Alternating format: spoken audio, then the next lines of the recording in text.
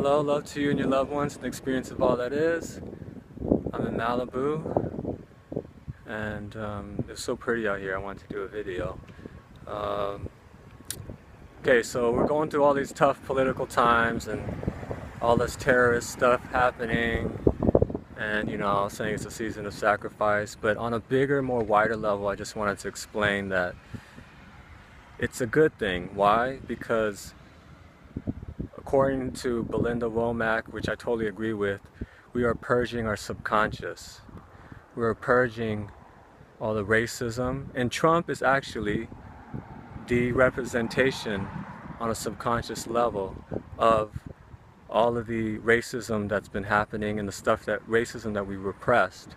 Because we thought we were getting over racism, but deep down we still have a lot of racist issues inside of us in general.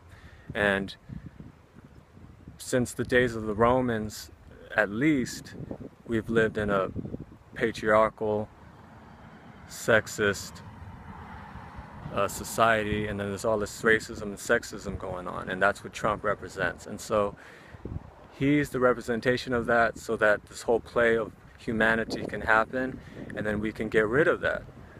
So it's a good thing, And besides, we shouldn't be judging anyone for anything, because everybody's your reflection.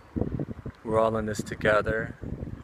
You are God, Trump is God, Putin is God,